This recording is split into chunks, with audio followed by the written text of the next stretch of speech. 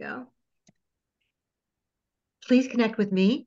One of the things that'll happen is that when you do, it expands your network because then you're connected to all of my people as well. Now, one of the things that I wanted to do is I'm going to show you, I'm going to start sharing screen again because we're going to talk about LinkedIn. And by the way, when we do this, all your questions are absolutely, welcome. Okay.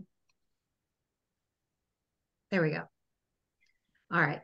So for most, can't do this on my own.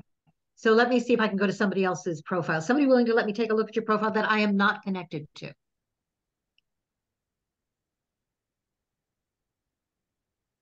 I believe we're connected, so I can't do that. I don't know if we're connected. So Jennifer, is it okay if I use you as an example?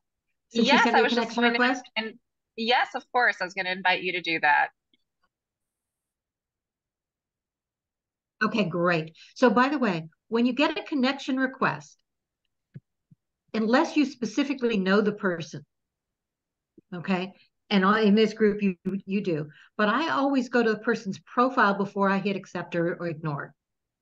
I want to know a little bit more about them. And since we are not yet connected, this gives me an opportunity to take a look at your profile and show you what I look for and what you should be looking for as well. So, okay, there we go. So I'm going to take a look at the profile to do a couple of things. I'm going to see whether or not, number one, Jennifer, you're a real person, which means that that profile picture has to be there. I know a lot of us are uncomfortable with that.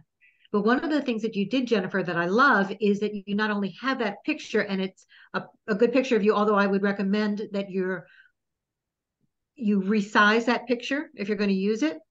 I want to see more of you and your face than the background and the rest of your body. Okay. So rule of thumb is that your face should take up about 75% of that circle.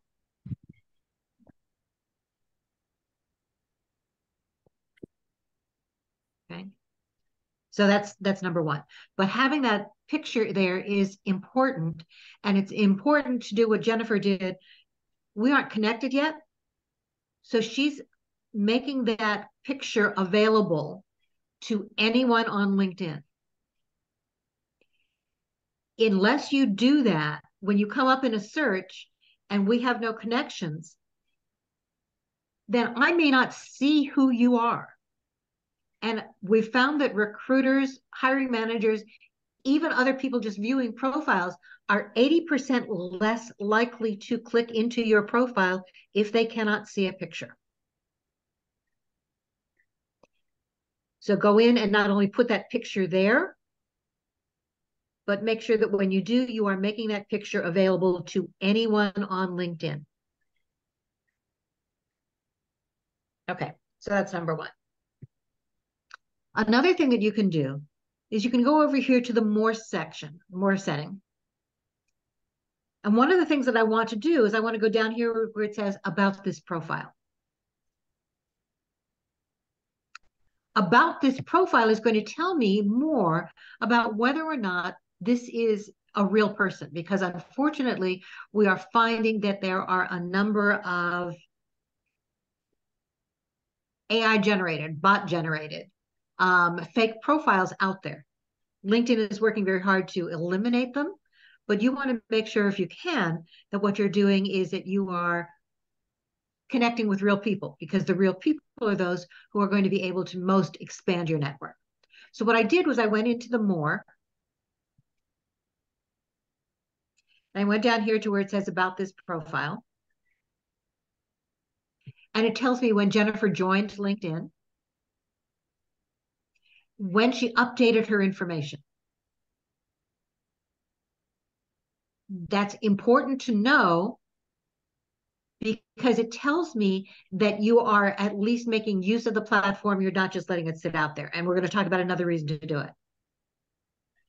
The other thing that I'm noticing here from this about this profile, and it's something I'm going to recommend, is where it says the verification. LinkedIn, within the last 6 months to a year, has offered the ability to verify your profile. You can verify it either with a company email address that they can verify, or by uploading a government ID. I know it's scary. I don't like to share my information either. But Clear is a firm that has been used nationwide in a variety of platforms. It's one that I trust. It takes a look at your, in this case, your driver's license versus your photograph. And it will take a photograph of you on screen at the same time. And it verifies that you are who you say you are. It then deletes that information from their system. So they don't hold on to that information in a database. But now once you've done that, you become a verified individual on LinkedIn, and that gives your profile more credibility. I recommend that you do it. And you'll see that verification both in that about this profile section, as well as you'll see it here, right on the profile itself. Again, more likely to get those contacts if you have been verified. I don't have any specific numbers on that one yet, but all of the word of mouth and everything else tells me that that's what that is. All the LinkedIn experts that I'm talking to suggest it. So I would suggest it too.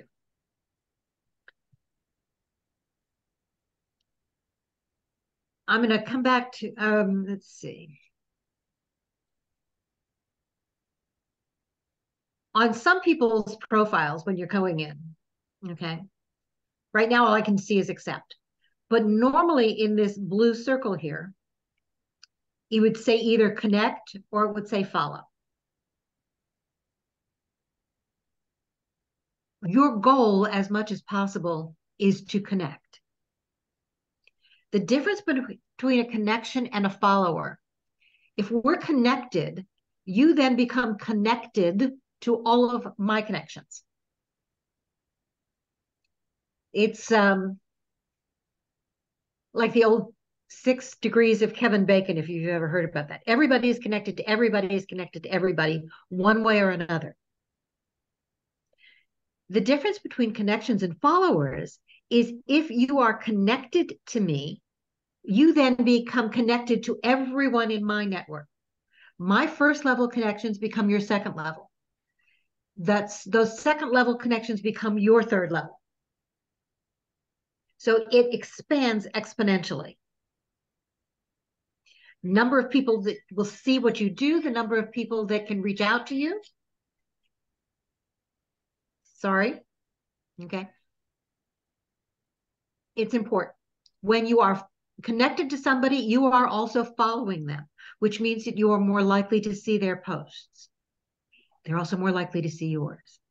So here's another distinction between a follower and connection.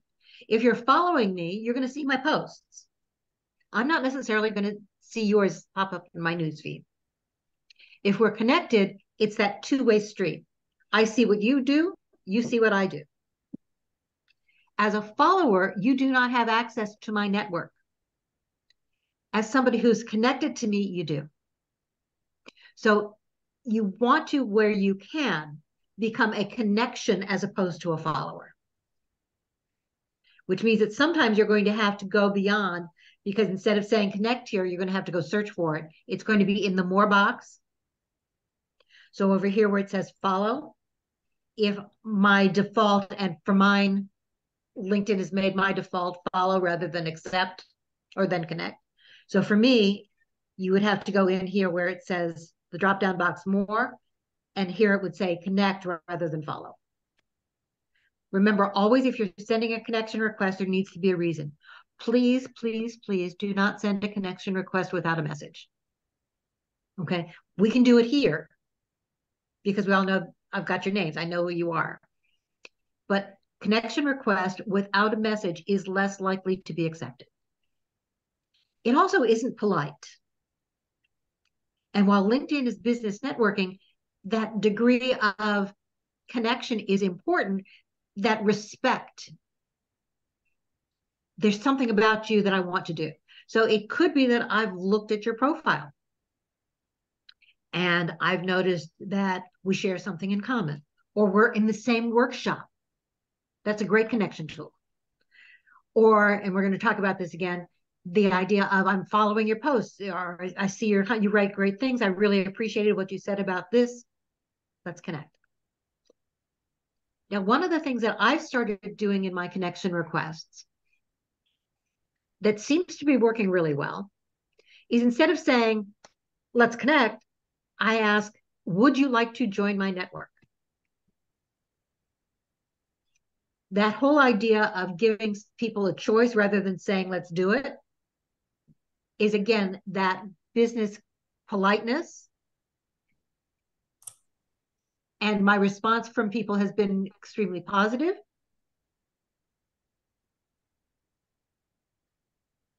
Okay. So we try and do it that way. So that's the connection piece. And I think that's what I was trying to do here by looking at this. But while I'm here, let me go through a couple of other things. Okay. Oh, by the way, if you're connected to somebody, or as soon as you send a connection request, you're also automatically following.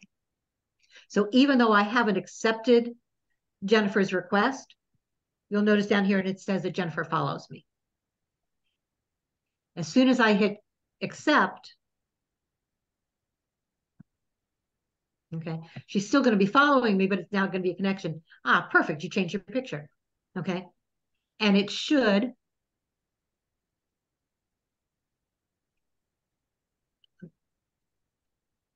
I'm just refreshing the screen.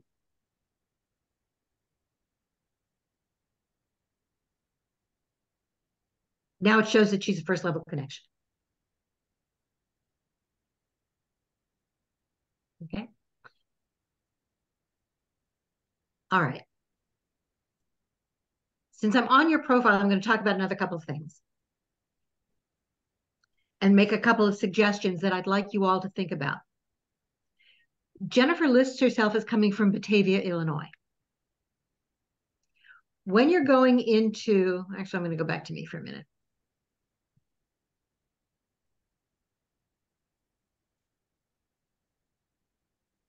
Oops.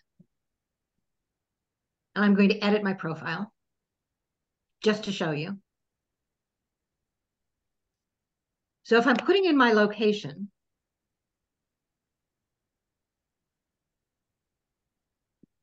if I just type in where I live, okay, because it gives me the opportunity to put in a zip code. I'm going to take the zip code out for the moment.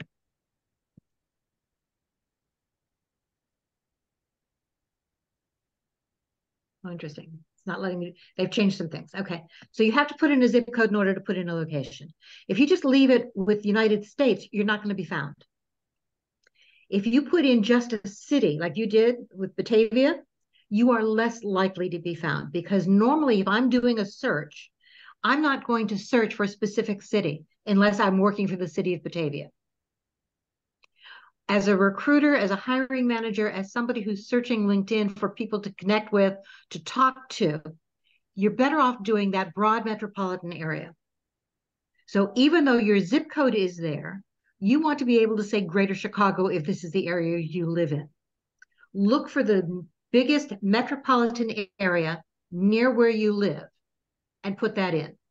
The zip code will help refine the search, but you are more likely to be found if you use that metro area and use the drop-down box. That makes sense? Yep, that's Yep. So I would change that. Okay. By the way, here's another quick trick. You all know that you want your profiles to be read by LinkedIn, and you want to be found by LinkedIn and the LinkedIn algorithms. If you make any change on your profile, even if you are changing something and then putting it right back, then LinkedIn will in effect re-index your profile. It looks as though you've made a change, that there's something new they need to find. So I recommend going in and changing something on your profile every 2 weeks, minimum of once a month. Again, it can be something very simple. You can do something and then back away, and then the day later go back and change it back. Or even later in the day, go back and change it back. But that change triggers something in the LinkedIn system that says, this is a profile I want to now bring to the top because there's something new. So I suggest you do that. So Jennifer, you just changed your picture. That's going to make the trigger. If you change from Batavia to Greater Chicago, that's going to make a trigger. Okay. Doesn't have to be a lot. And again, you can do it and then immediately change it back. But that's one of the things you want to do is at least once a month, go in and make some sort of a change.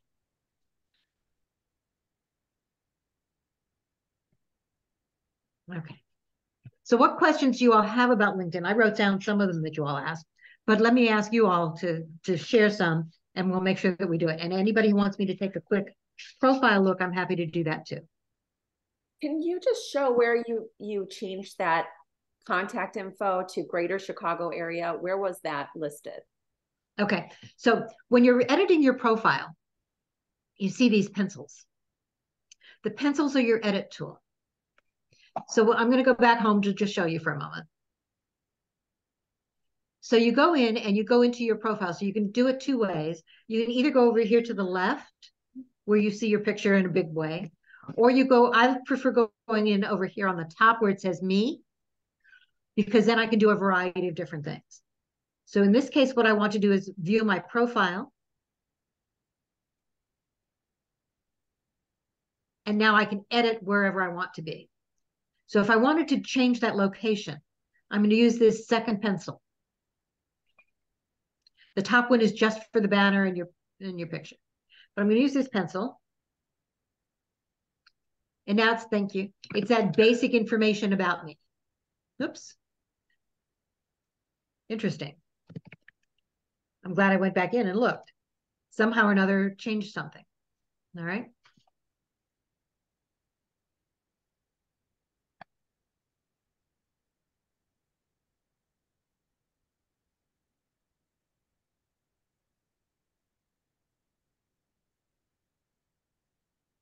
So that's an important thing to do, is to check every once in a while, because sometimes LinkedIn will change things.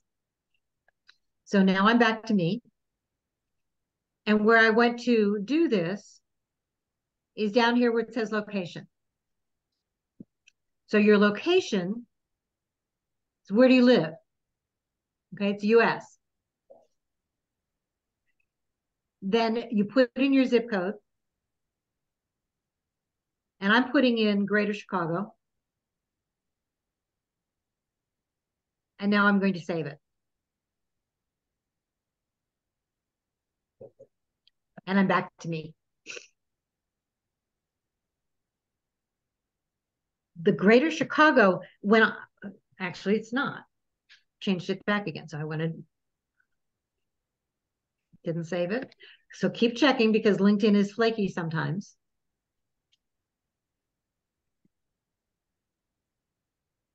But this says Greater Chicago, which is what I want, but why didn't it show up there?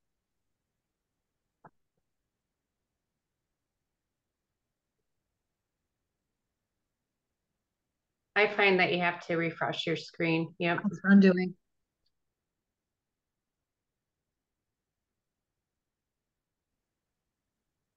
There we go. Okay. Now, also beside my name, you'll also notice that I've got my pronouns.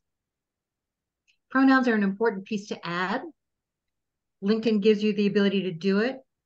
And I would do it with their drop-down box rather than just typing it in.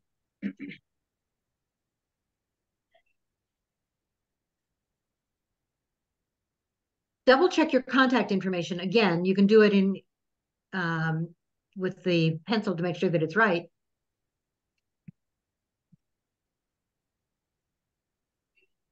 But you want to make sure that you've got an email address in there that is not related to your old company. If you have Okay, your email address that is company related, whether you're looking, so let's say you're working for somebody and you want to go someplace else, make sure you have that backup email address that is a personal one, because when you lose your job, when the job loses you, that email address immediately goes away and you can no longer access it. And people can't contact you directly through LinkedIn. In fact, you may lose access to your LinkedIn profile. So always put in that backup email address. You can have two, and you can list which one is going to be important. Now, one of the things you'll notice is that in my contact information, I included my email address. You can make that visible to people. I recommend that because otherwise the only contact information, if I hit it, is going to be back to your LinkedIn profile. It's that round robin. You're not giving me those options of how to find you.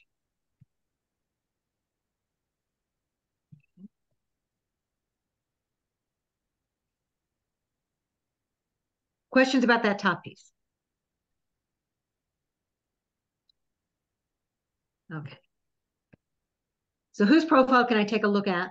And what are the questions? And hi, Carrie. You want to introduce yourself? I saw you walk in. Hello, Linda. How are you? Good, thank you. How are you? Good. Did you want me to introduce myself? Is that what you just asked? Please. I did. Oh, sure. So my name is Carrie Schneider. I am, as I kind of put in the chat too, I am a veteran, if you will, or graduate, you could say, of Linda's Lunch and Learn group.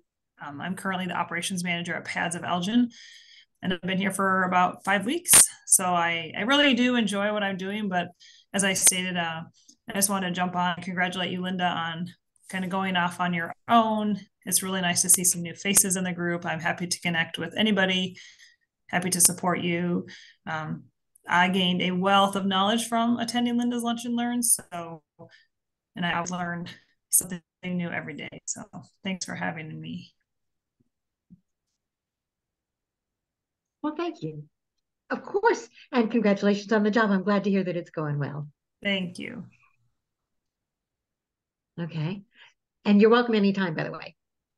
Okay. So what questions do you all have about LinkedIn? Where can I point you before I start going off on some things on my own? Linda, this is Tara. I do have a question. Yes. You know, with me being kind of unclear as to my goals, with what I have on my LinkedIn, and it puts you in, there's this area where you put in a category of what you're searching for. I am uncertain as to where. Okay. I'm not, because I'm not getting any views. Maybe I'm under the wrong category. Look under Cornforth, because I literally just changed my name back to my name this week.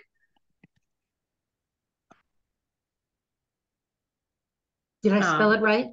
No, actually changed it to Kornforth. Yeah. Sorry, I see that Zoom needs to be updated. Cornforth. COR. Yeah.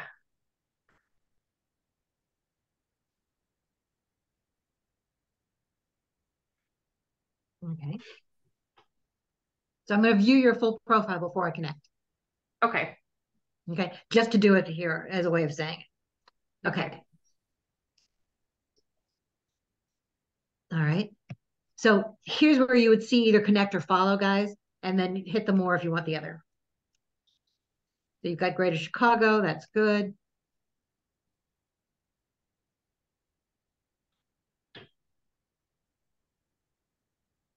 I'm just going to do a quick look and then we'll talk.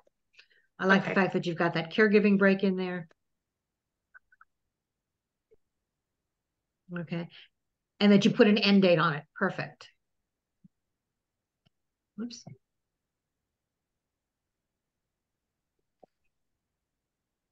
Okay.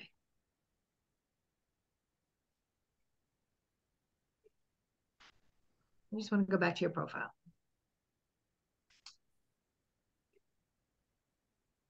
There we go. So you're going to see now, because I've gone in twice, you're going to see two listings there.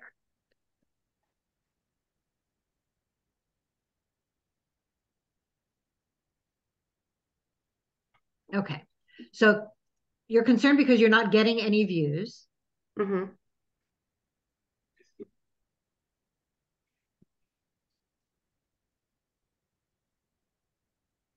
So a couple of things to start with. Okay. One of the things we've found with LinkedIn, okay, is that all right? Mm-hmm. One of the things we found with LinkedIn is that they keep changing the way they do things. A year or so ago, they'd say, if you don't have a job, leave it as just open to work, don't worry about it. Or just don't put anything and we'll find you. It's a better way of doing it. Now they're saying, if you don't have a current position listed, you are less likely to be found. Now, okay, there are ways around that. Okay. So for example, and they give it that 3-month window. So you're all right. You're at the end of that. So after you finished your caregiving, since you put that as July, I'm going to have to go to me for a minute because I can't do it for anybody else.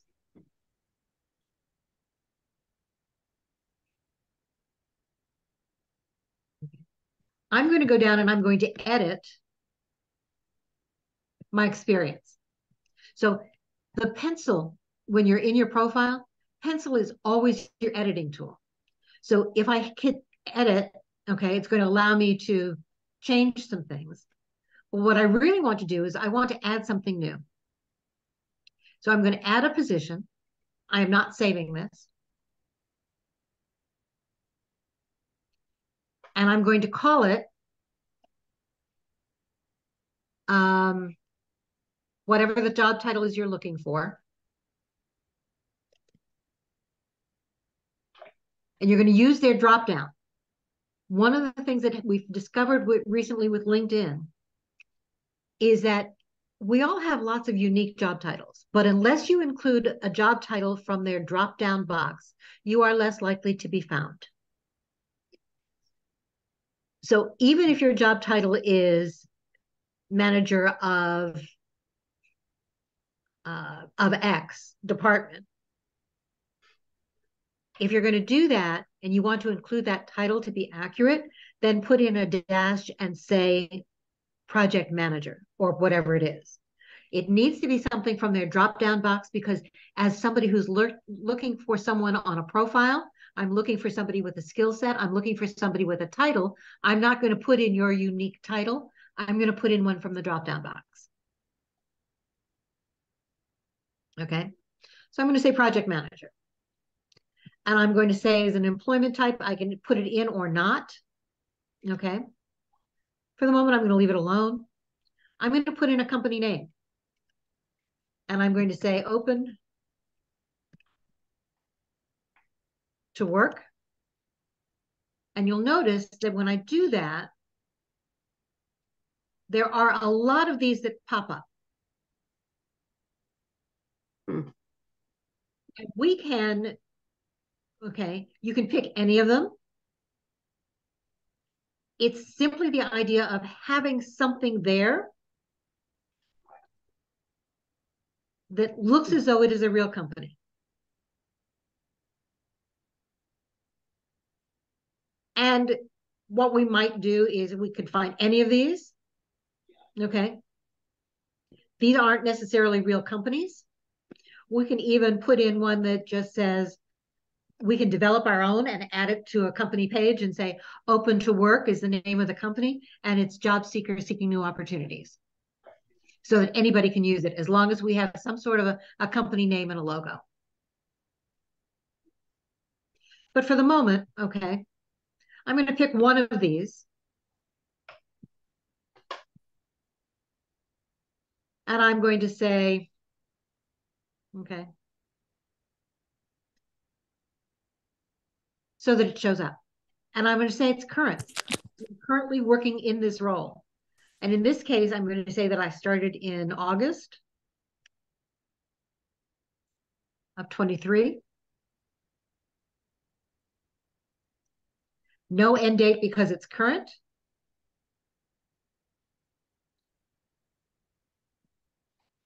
You can go back in, it's going to pull up your industry, right?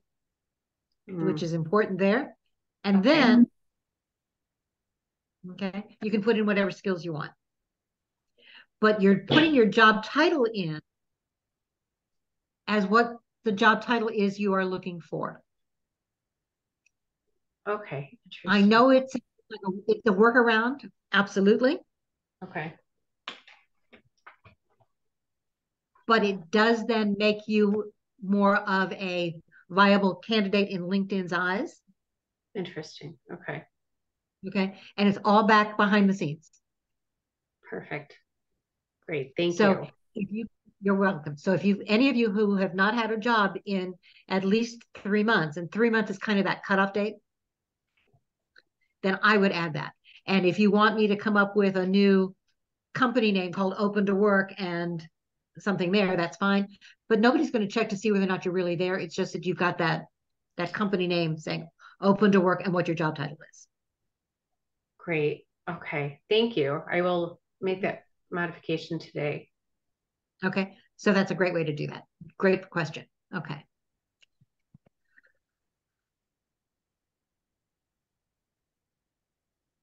So now going back to your profile again for a moment, and I am going to connect. No, I don't want to do that.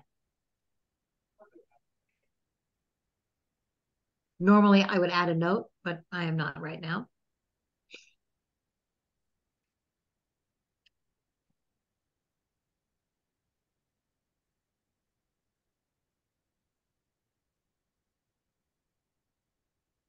So we want to change that.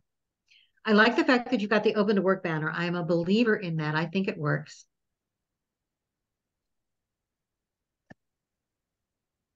You'll notice that when she's got the Open to Work banner on, which means that she's letting everybody on LinkedIn know that she is open to new opportunities.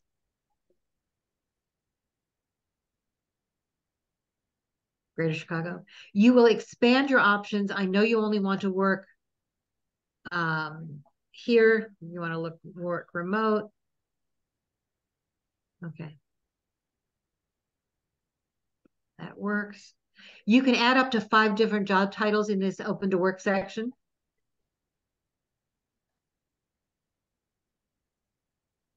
Okay.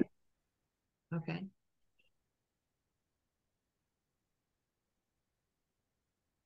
Now, one of the things that's important when you're looking at a profile, when you're putting your own profile together, remember I said that making a change someplace in your profile every month is going to help trigger that algorithm to bring you back to the forefront. Here's another area that you can easily make a change. Would be either your headline or moving around your skills, or even in your, let me see, in your about section, make a quick change there. Your about section should not be just a recap of what's in your profile. You're wasting space. You've got 2,600 characters there. And what you really want there is the piece that makes you stand out. Now I'm going to see, unless I click see more, let me see whether I can bring it back up again. Not going to let me go back. All right, let me save view for full profile.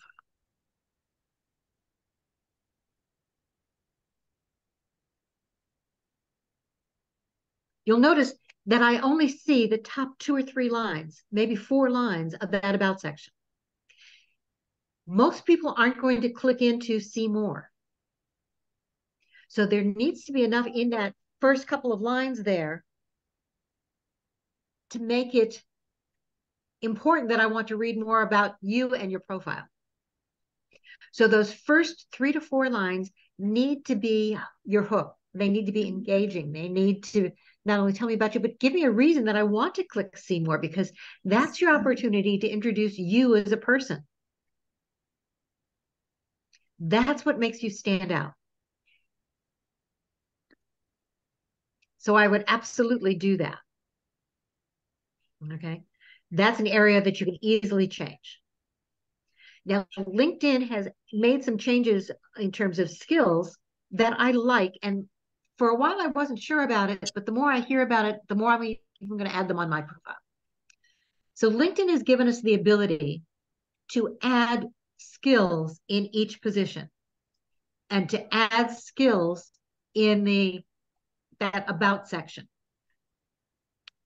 If Tara were to simply say in her about section, okay, I'm a project manager, without including that as one of the top skills, LinkedIn would not find it in its search setting.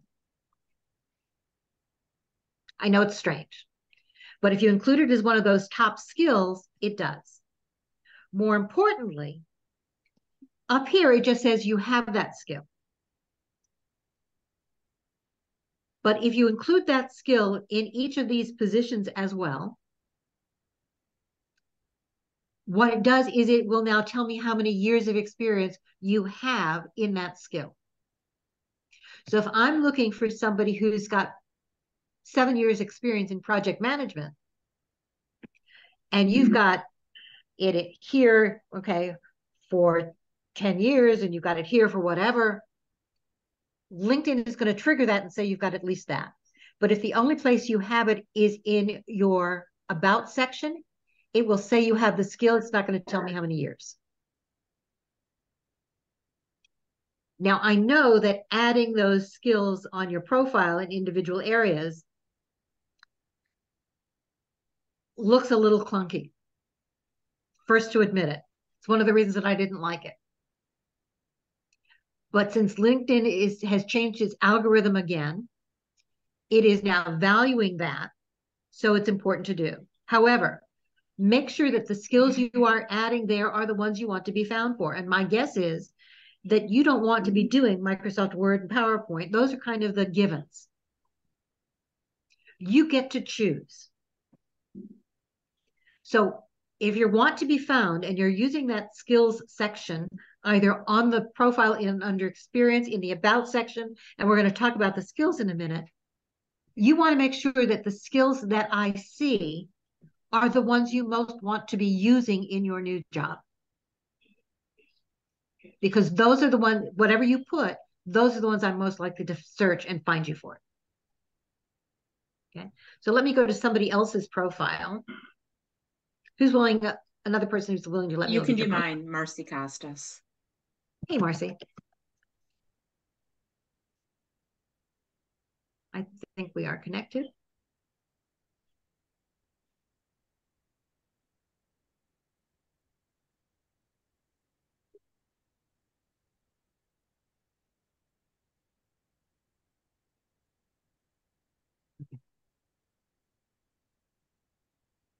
So Marcy. Okay. Marcy's gonna, what I want to talk first about with Marcy's profile is this banner back here in the back. We've talked about the fact that you need a profile picture, and this one is great. LinkedIn has that banner behind you. It is an optional feature for you to add something. But if you're going to use it, and I highly recommend that you do something that makes me want to continue to talk to you. So what was the reason that you included that do what you love? Because I figured I'm looking for a job and I want to find a job that I love. And I think that people would respond to that. So personally, okay, yeah, do what you love looks more to me like you're in HR and you're a recruiter. Okay.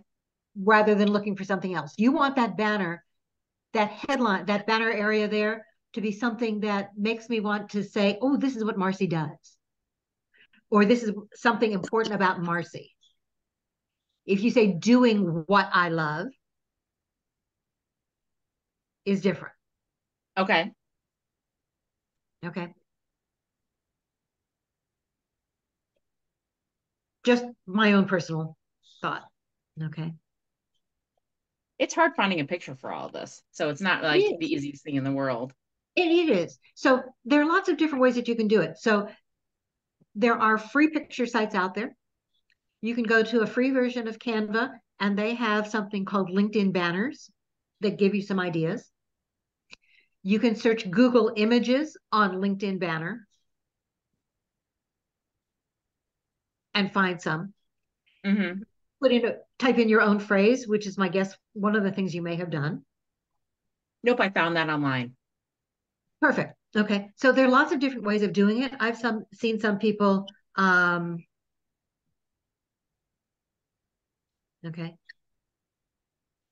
If you're in sales and that's what you want to do, then you can do something that a couple people across the desk.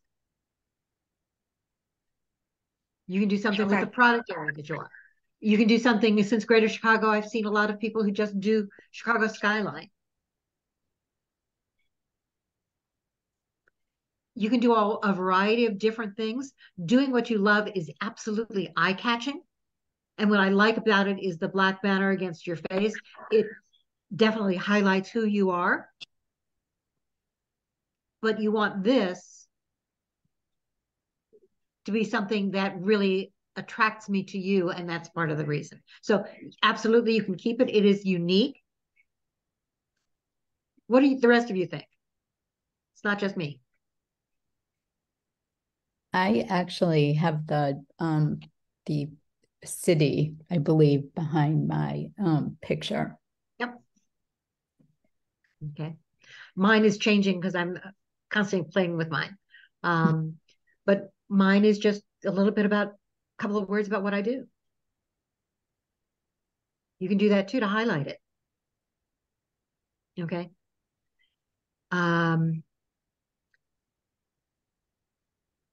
So it's a wide variety of things that you can do out there. What I like is at least the fact that you have one. I think it's very eye-catching, and that's important. Thank you. Okay. I will change it actually. Okay.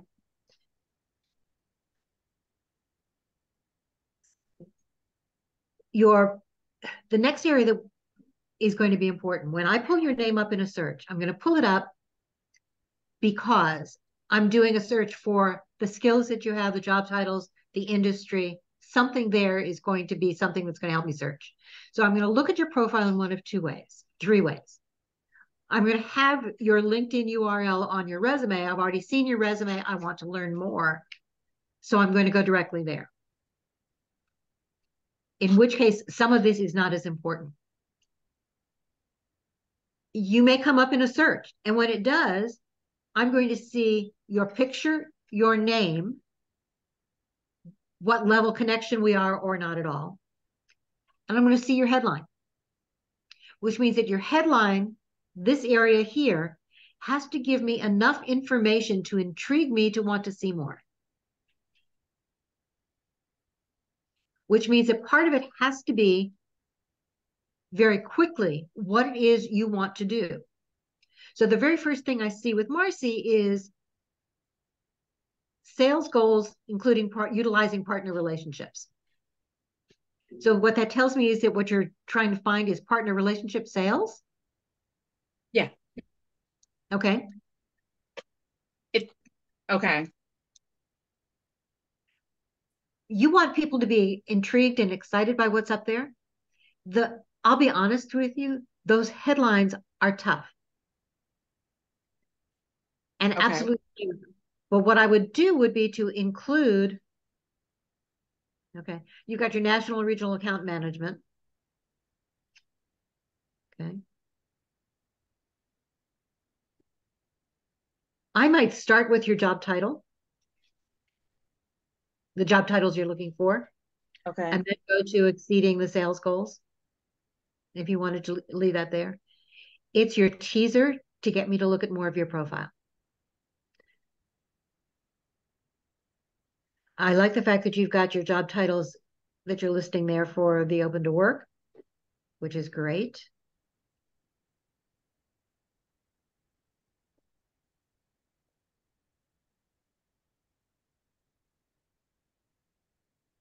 Again, you've got 2,600 possible characters for your about section. The about section starts to tell your story.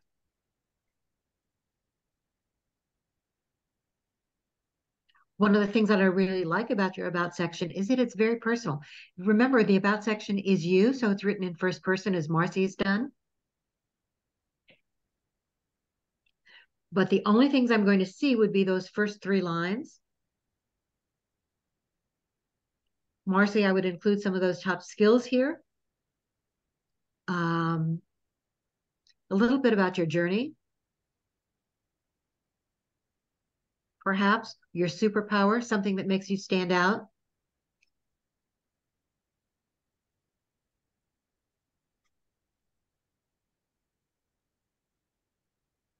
So when you've talked about your love of American history, you've never wavered from it, you can expand on that a little bit. And how does that grow and build into what you do? Okay. That knowledge of history, that ability to research and learn helps you. And you can say, and it may sound a little strange, but one of the things that I've taken from that knowledge of history and that knowledge of learning is going back through and knowing how to research a company, research their product, which I bring to any position that I'm in. That love of knowledge, whatever it is. It's okay to be a little personal there, the way that you were, but make it some sort of a tie-in. Okay. Okay.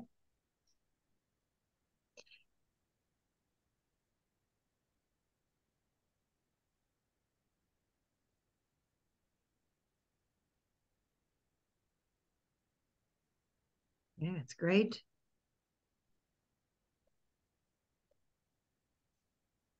And you see what Marcy did here about her open to work? That's perfect.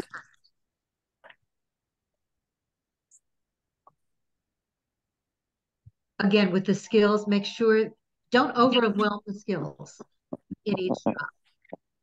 Make those the clear skills that you want to be found for that position.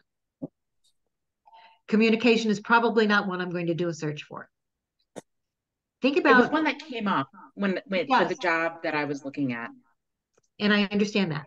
So when I'm looking at and that's a good way of doing it, is to try and look at some of the jobs you're looking at to see what those skills might be. But think about it from the perspective of somebody who's doing a search. I have a limited number of characters or a limited number of terms I can put in, whether I'm looking at resumes and trying to sort through those, or whether I'm looking for LinkedIn profiles.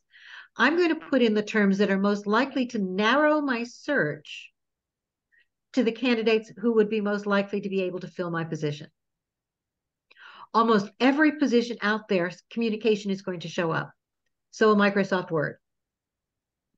But that's not one of the terms I'm going to use to narrow my search for a salesperson or a project manager. This came up with LinkedIn, the LinkedIn system, where it basically said you're missing communication from this job that I was applying for. And that's so okay. That's how I got information and analytical skills. I had those in, but they were not at the forefront. So there's a difference, and that's an important point. Okay, so let me see if I can go down to your skills. So one of the problems with that LinkedIn tool, or many of those others that are out there like JobScan, is it's going to read everything that's in there. But even though it says it's looking for all of those things, think about it again from that Boolean search term. If I'm looking for all of this, what am I looking for to find most? Very few people are going to use that LinkedIn tool to try and find candidates who match everything, because they know it's not going to be a match. What it is suggesting, if it uses that term communication, is that someplace you might want to have communication in there, but you can also talk about communication and your communication skills up here. Whoops. One of the problems with sharing screen on LinkedIn is that all my messages pop up. Sorry about that. So there are lots of different ways of doing it, but be selective, even though it's listing it. If you were going to list it, that's fine, but don't make that the first one. Again, remember, I have to click see more to see all of those. Is there a way to prioritize those? I don't know. Or just eliminate the skills from those jobs, from the job? I would probably eliminate the skills from the job so that you can make sure that the new ones, the ones that you want, really show up. Okay. Okay. If I'm looking, remember I said that one of the reasons for putting the skills in with each job right now is that it will tell me how many years experience you have. I'm not looking for somebody who's got 12 years of experience in communication, unless I'm doing some sort of a writing position. Okay. And then I'm going to be looking for something more specific. But I do want to go back down here and look at your skills. You know that you can have up to 50 skills that you list. I Yeah. would highly recommend that you get as close to those 50 as you can. I have 49 skills. I see that, which is great. And because you and I are first level connections, I can endorse you for those skills. Endorsements are important. And if you're from LinkedIn and you're on here, I'm going to say something that I shouldn't probably say, but from the standpoint of, from my own personal standpoint, those endorsements don't mean anything. I don't really have to know whether or not you are skilled in this area for me to endorse you. Once we are first level connections, all I have to do is click the button. The reason that I encourage people to get those endorsements is because LinkedIn's algorithm values them. Unless you have at least one endorsement for that skill, it will not show up in a LinkedIn search.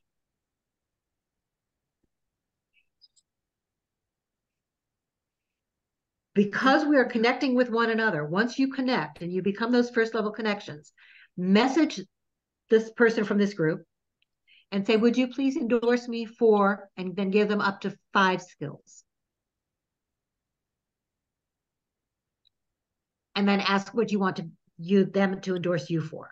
So it doesn't, all I have to do is say yes. All I have to do is click on it. I don't honestly have to know.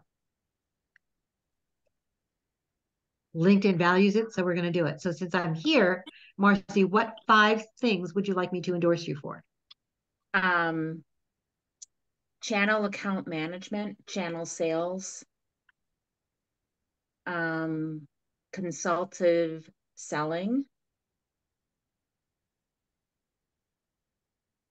and strategic partnerships. You have to find it. Now you'll notice that I'm going all the way down here to try and find those. Okay, I already endorsed you for those. So I had endorsed you for some of these to begin with, because we've worked together before. Now, what's important though, is that when I look at your profile, unless I clicked see more, I only saw 2 of those skills, maybe 3. Okay. If you don't have the where you did it, the 5 experiences, the 6 experiences, I would see 3 on your profile. Because you've included those, and I encourage that now, I'm only going to see 2. So the only 2 that I see on your profile, Marcy, would be communication and presentation skills. Okay. Okay. So there are ways you can get around that. LinkedIn automatically, the default is to list those skills by the number of endorsements that you have for that skill, or the number of experiences. Okay. In this case, it's number of experiences rather than endorsements. But again, I have to go into me to show you. But you can choose to rearrange them. So if I'm going back into view profile for me, and I'm going down to the skills section,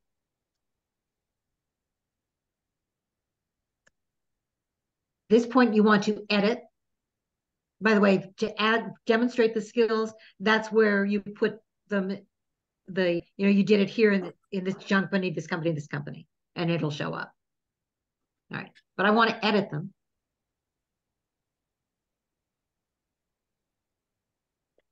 And you've got these 3 dots. So if you click on the 3 dots, you'll see that there are several ideas. One is the endorsement settings. Make sure your endorsement settings are all set to on.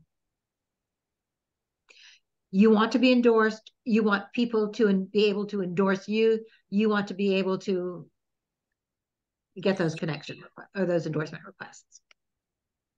But here's where I really want to go, which is the reorder. You want to be able to change those in that skills section and the way they show up on your profile for the ones that are most important in terms of the jobs you are looking for. So if you put your cursor over here to the right, to these lines, you can move it around. Make sure that at least your top 10 are the ones you most to be found for. And those top 2 are incredibly important because especially if you've added the where did you do these, the only thing I'm going to see on your profile unless I click more would be those top 2. So 3 hints about the skills section, 4 hints. Number 1, make sure that you use as many of those 50 skills as you can. And yes, you can type in your own skill if it's not in a drop-down box, just to add something. So for example, I may add on mine next forever jobs. I can add it, LinkedIn will allow me to do it, but nobody's going to search on it because it's not one of the standard terms. So as much as possible, you want to make sure that your skills are those that are in the drop-down boxes because those are the searchable terms. You want to get an endorsement for those at least top 10 skills, those top 10 terms that you want to be found for. If there is not at least one endorsement, LinkedIn will not include it in the search when you, or you will not be included in the search if I am searching for somebody with those skills, even though you have it listed. You will show up higher in the search if I'm searching for that term. The more endorsements that you have, and the closer we are in terms of connection. Okay. Okay. Thank you. Absolutely. And make sure, because I'm only going to see those 2 skills on your profile unless I click see more, that those 2 skills are the ones you most want to be found for. Okay. All right. How do you move them? I'm having trouble moving them up and down. So you're in the skills section, Marcy. You go to these, you're editing. I'm in the 3 dots and I went to the reorder and I can't reorder them.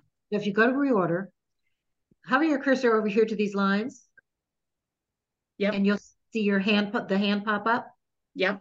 You have to keep your cursor down, keep pressing on it. Wait a minute. Let me get... Mm-hmm.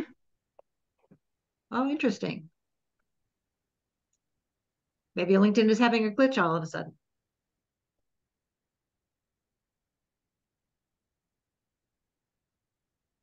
Uh-huh. Okay.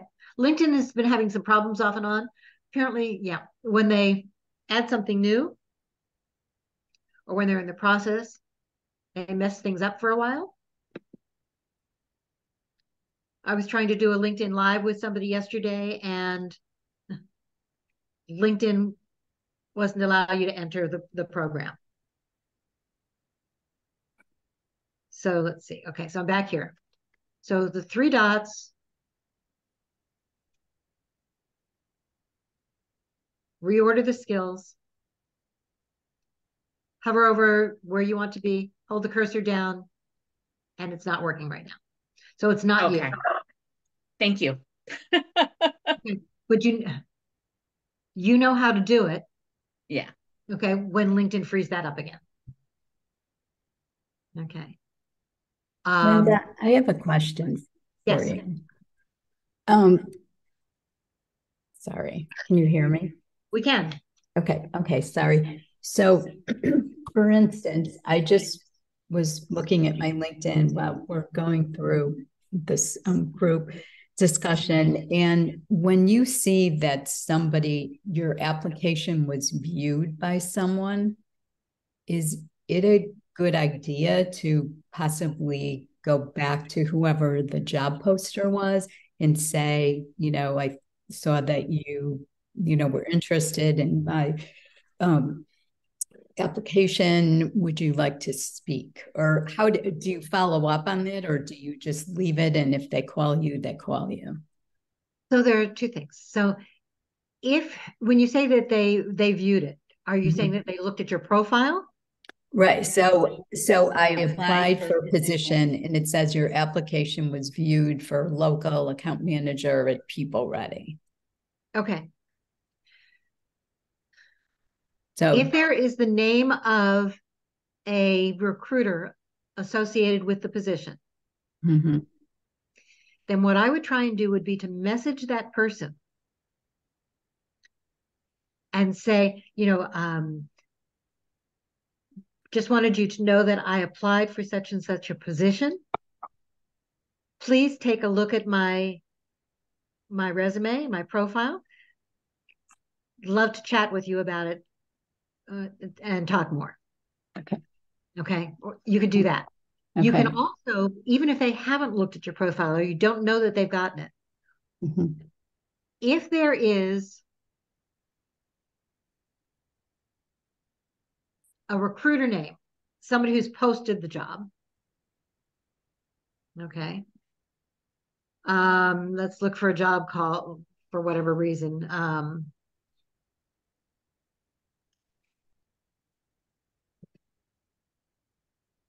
Sales manager. Just because I want to see if I can find something real quick.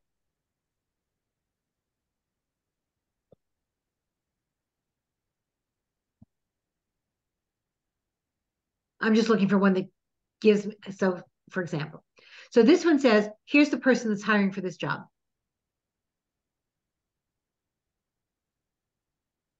Mhm. Okay.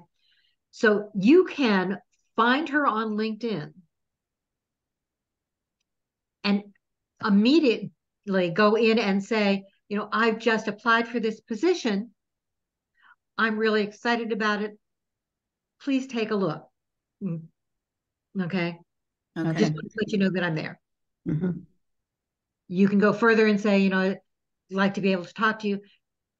Most recruiters are not as excited about I'd like the pushy, let's talk. Right. Okay. But it's a great position. Just wanted to let you know that I was really excited and I've applied. Please take a look at my information. Let me know if there are any questions I can answer. Recruiters like that because so few people do it. Okay. Okay. It's another way of making that connection. Now, And it's subtle too. it's very subtle. It's not pushy.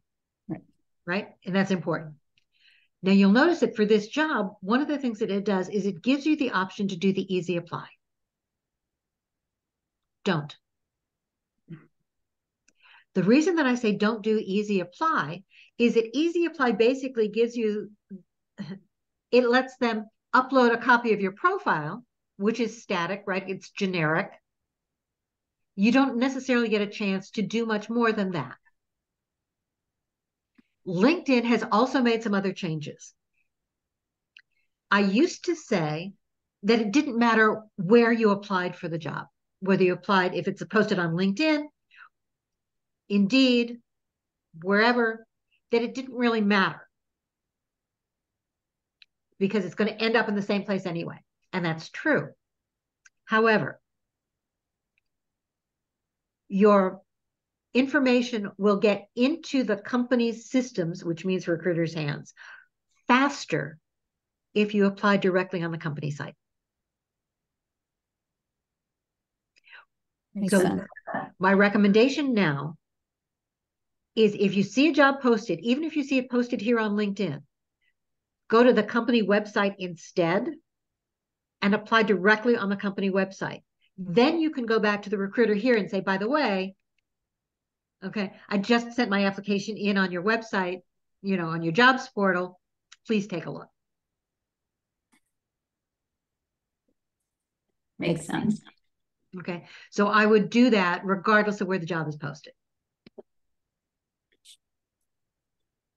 It's another way, by the way, of doing that little fact check. Mm-hmm. Many times, unfortunately, there are, I don't want to say scam jobs, but jobs that really aren't real that are posted. And they'll be posted on Indeed and they'll be posted on LinkedIn. But unless it's actually still active on the company's website, it isn't necessarily a real job.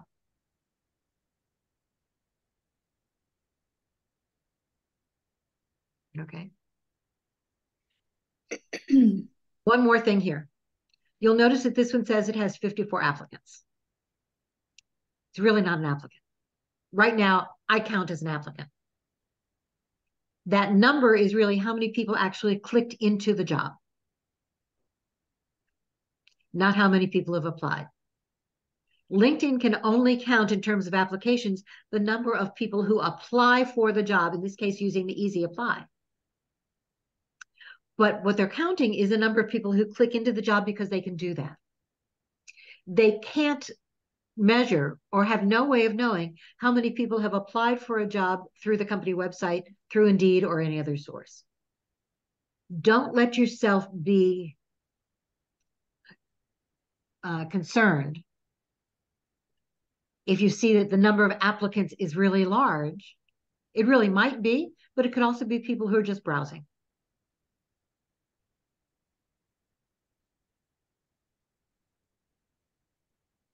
Okay. So for example, in this case, gives you the option of directly messaging her, which is a good thing. Got it. Okay. Mm-hmm. All right. Let me see. I want to clear this one.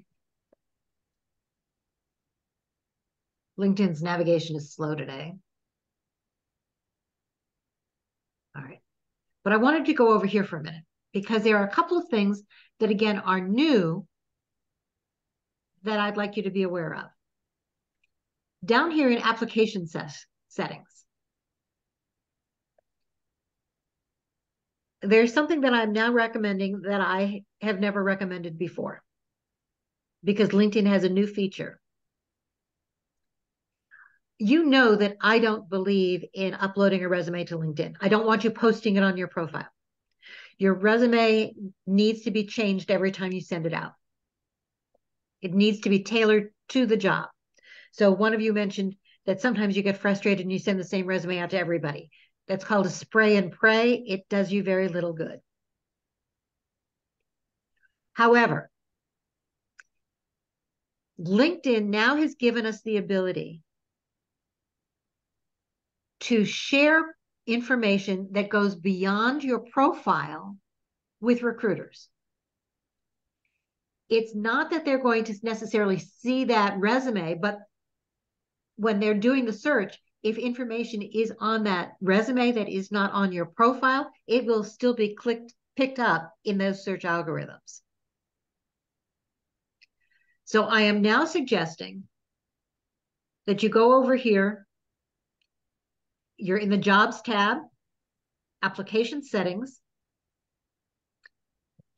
Turn on, unfortunately, you have to turn on Save Uploaded Resumes and Answers, but you're not applying on LinkedIn, so it doesn't make any difference. You're not saving the answers. But you can only save an uploaded resume if you then, okay, which is what you want to do. You want to share your resume data with recruiters. That gives you that added information that goes above and beyond your profile without posting it up there. It doesn't limit you in terms of what you can send for a specific job. It simply adds additional information into the LinkedIn search engine so that when somebody is searching for someone like you, that information from your resume will show up. It's not the resume itself, it's that background information. So what I am now recommending is that you do upload a resume, and you need to do it, okay, well, you can do it as a docx, or a PDF. And you can upload more than one. I wouldn't do too many. But once you make that then available, that information in that generic resume, or that resume that you say most matches some of the jobs, is now fed into the LinkedIn search engine to help find you.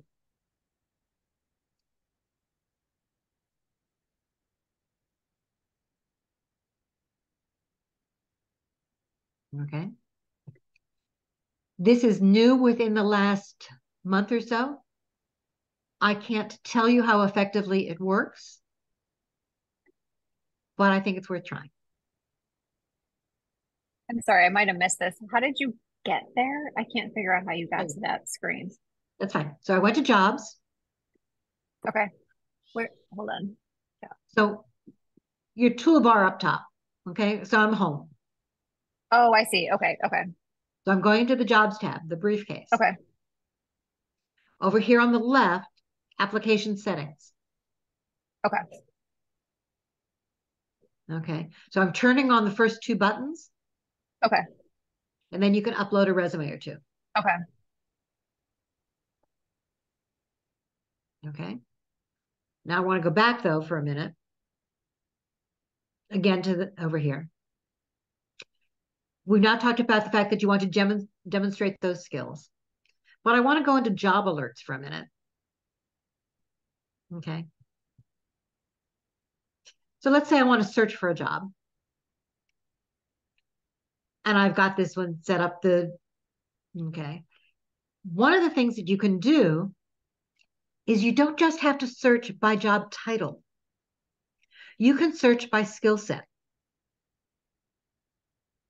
So I could search, and I can do a Boolean search. So I could say sales and all in caps.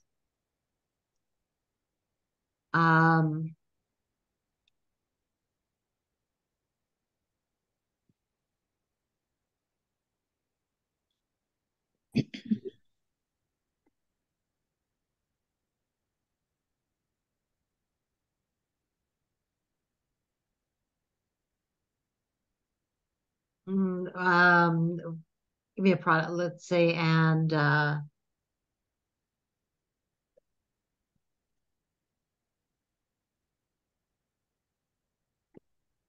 so I put in a Boolean search that's going to give me all of those terms. I'm using LinkedIn as a search engine to help find what it is I'm looking for. So now in that search, I was able to search by skill set rather than title.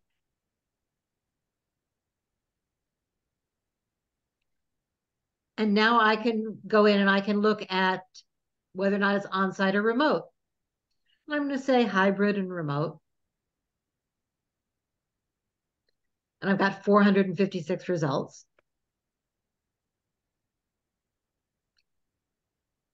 And maybe I'll say I'm looking for mid-senior level. Now, unfortunately, with these levels, they really don't mean anything. It's not a LinkedIn criteria that says you get to, if it's X number of years of experience, it qualifies as this. The poster gets to say what it is. But for the moment, let me just do this. Maybe. Now I've got 333 results. And I want to look now for jobs that have been posted within the past month.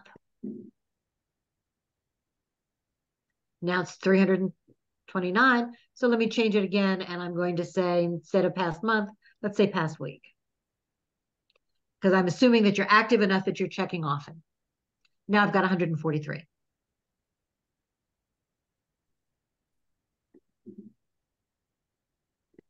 So it's a way of trying to find jobs based on what it is you're looking for. And let's say that I want to go back in and change this, and I'm going to take this out.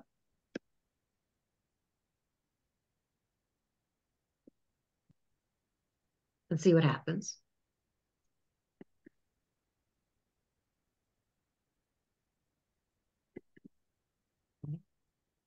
Now I've got 11,000 jobs.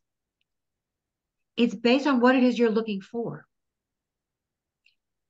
Okay. And education maybe is not the right term, so let's look at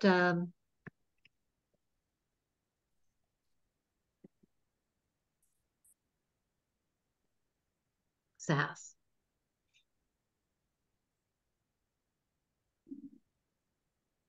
Now I've got a different way of looking at it, and it keeps changing what I'm finding.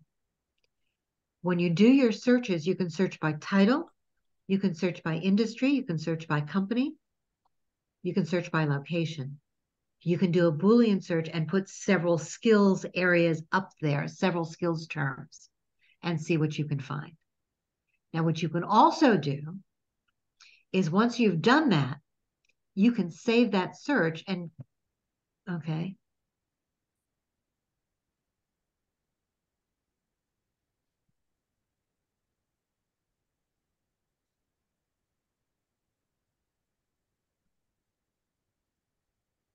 Set up a job alert.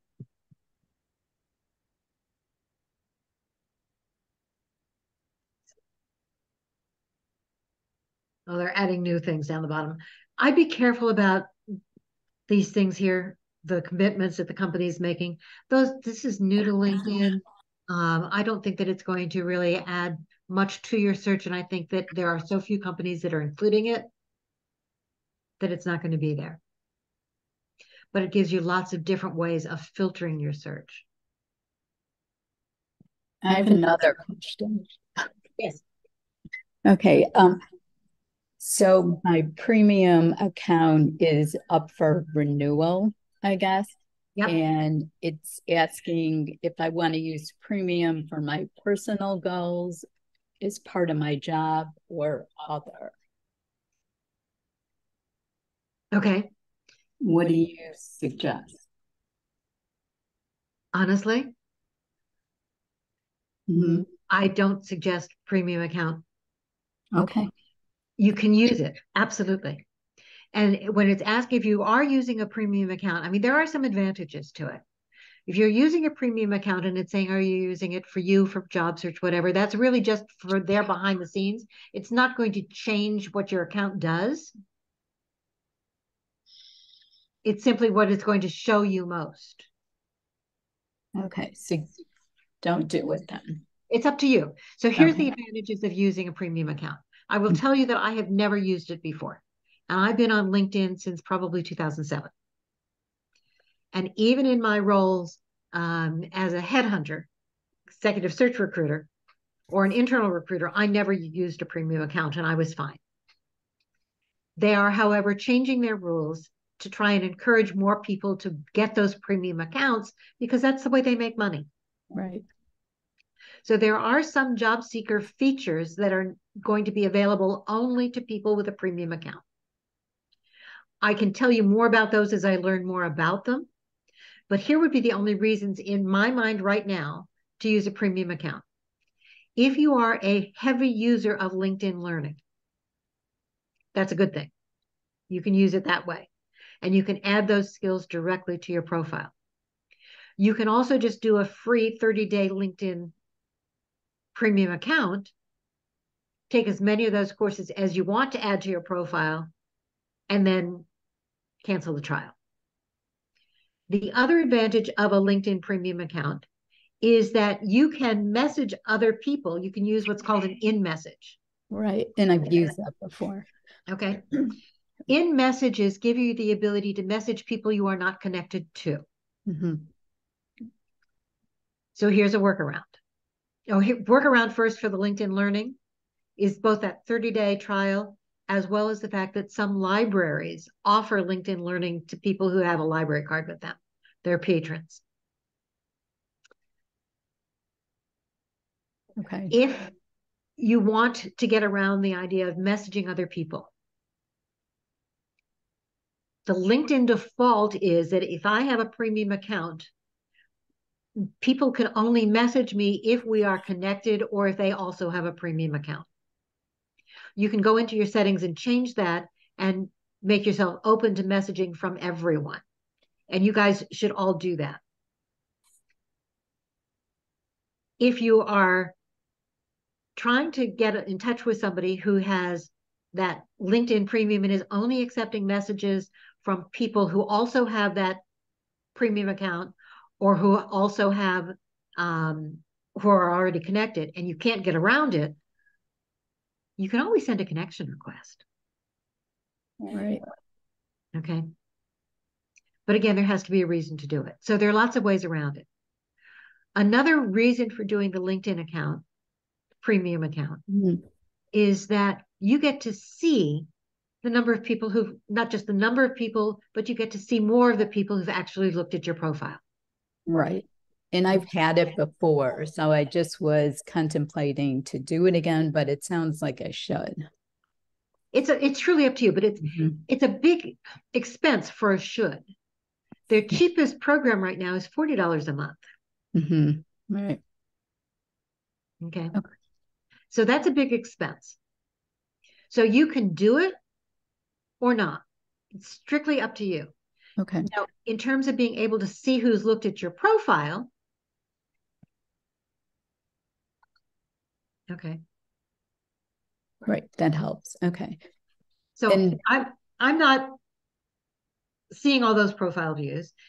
I've got 5 people that's going to let me see for free without premium.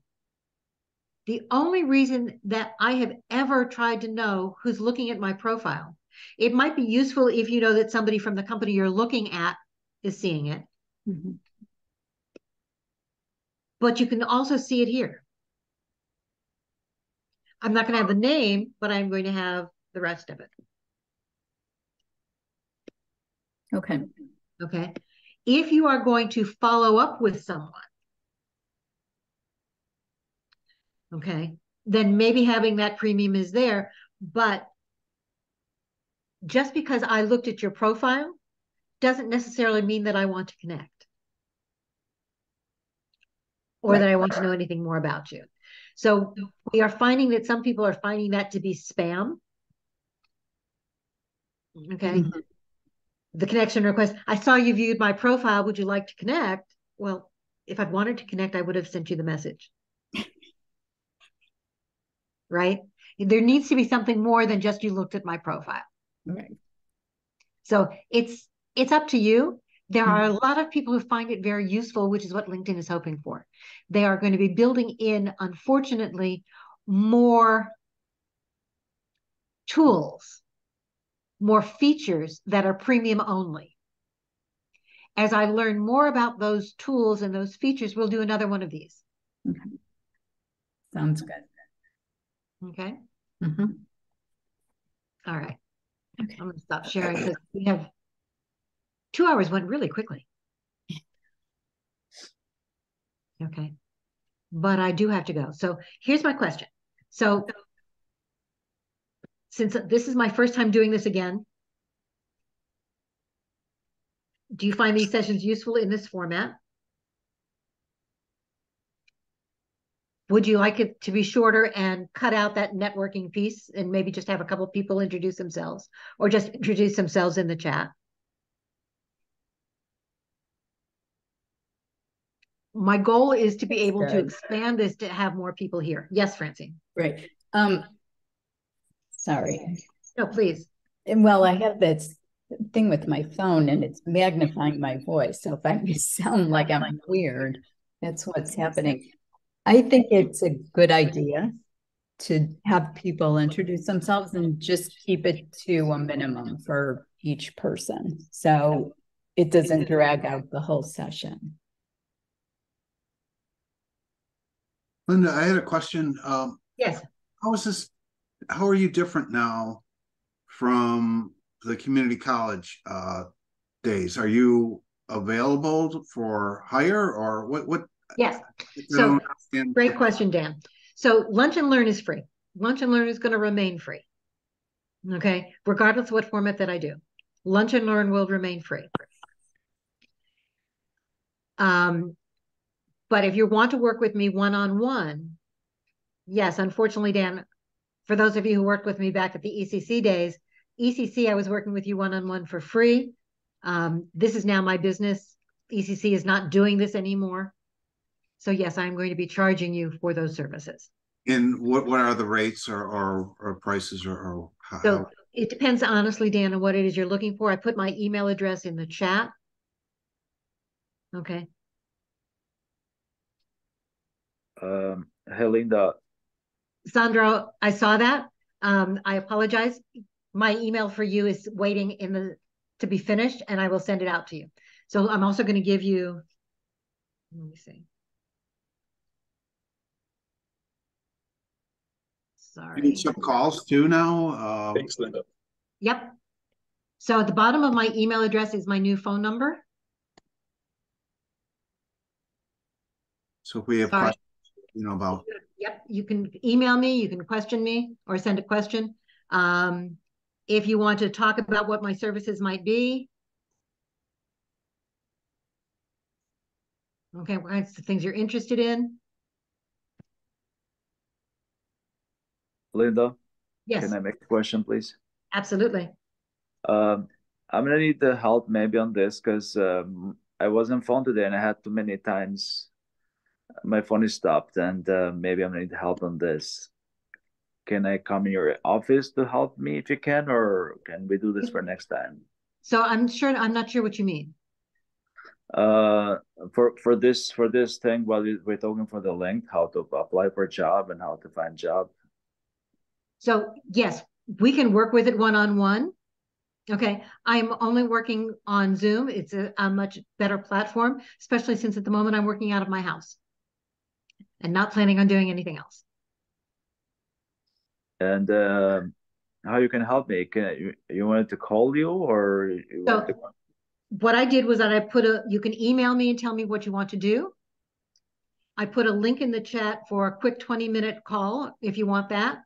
Okay, it's not going to be a coaching call. I'm happy to answer a quick question or to talk about what it is you need. Okay. Okay. So we can absolutely do it that way. The other thing that I'm offering for free is a job seeker profile. If you want me to highlight you on LinkedIn, I'm happy to do that. Just send me an email and say, that's what you want me to do.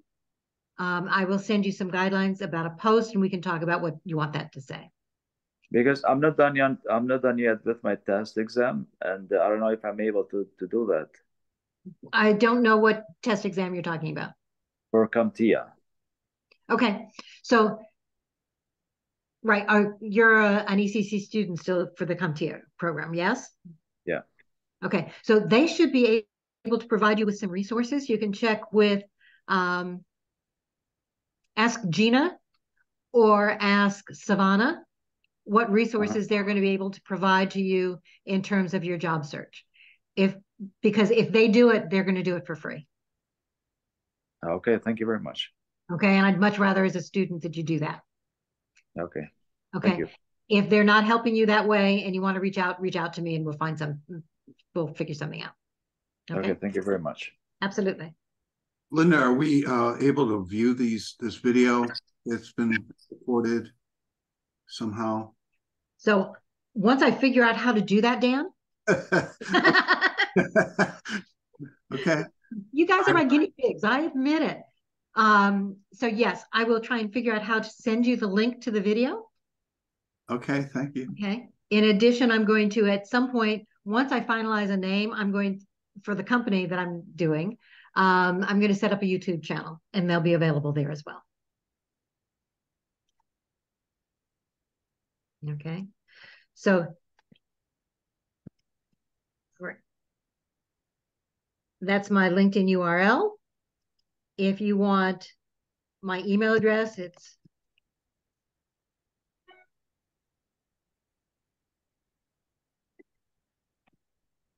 lindabrubakercoach@gmail.com. If you want a quick, talk about what it is you need and we'll figure it out in terms of services at any time, you can either email me or if you just want to talk it through, there's a Calendly link for that. Okay.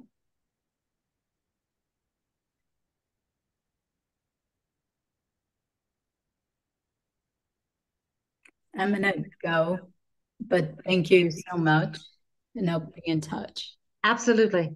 Okay, thank you. Thank you all. Thanks, Linda. Appreciate it. Thank you very much. Thank you all too. Bye-bye.